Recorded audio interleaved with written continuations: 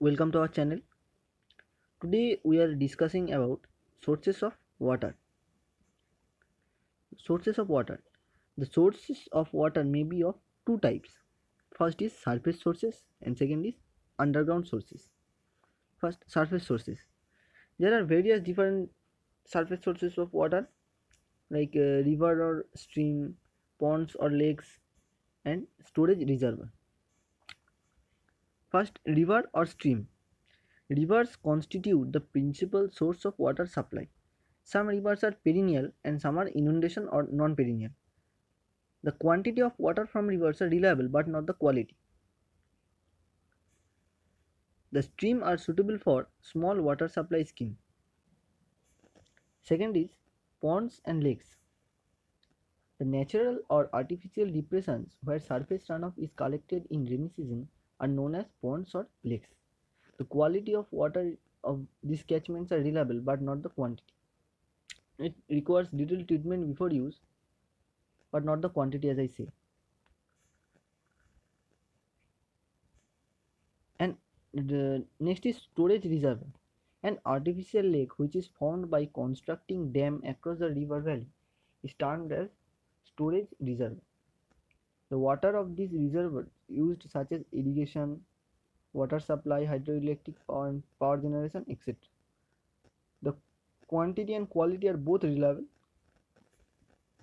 Next is underground sources. The following are the underground sources of water. First is infiltration well, second is infiltration gallery, third is springs, and fourth is wells. Take a look at that infiltration well.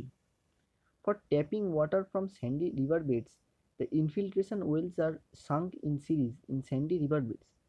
The water from the infiltration wells are collected in a jack well.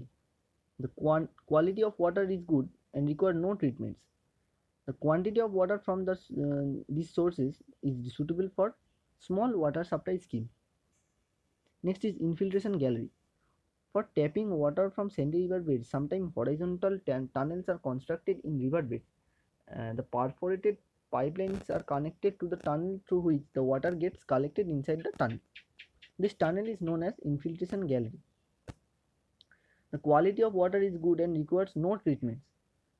The quantity of water from these sources are suitable for small water supply schemes. Next is springs. When underground water is reappears at the ground surface by percolating or by underground pressure, then it is known as springs. The water may be treated to make it drinkable, as water from the springs may contain many types of salts and minerals, pollutants, etc. There are various forms of springs. First is artesian springs. When a pervious layer is sandwiched between two impervious layers in the form of a valley, then artesian springs come to existence. Some artesian springs are discharged hot water, then these types of springs are known as hot springs. This is a picture of artesian springs. Next is gravity spring.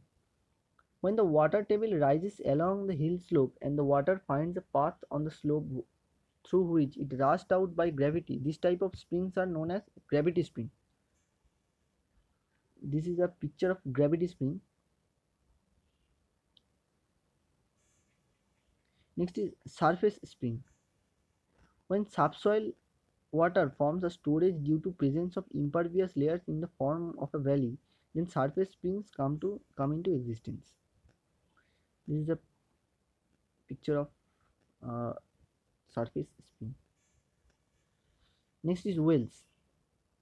An artificial hole made into the ground for tapping water is known as well. Next is wells. An artificial hole made into the ground for tapping underground water is known as well. Again, well is two types. First is open well. The open well draws water from the topmost pervious layers. The water of open wells may be polluted by surface water and not suitable for drinking. Next is tube well. Tube well draws from the deepermost pervious layer. The deep tube well considered the best source of water from any water supply scheme. So that's for now. Subscribe, like and subscribe our channel. Thank you.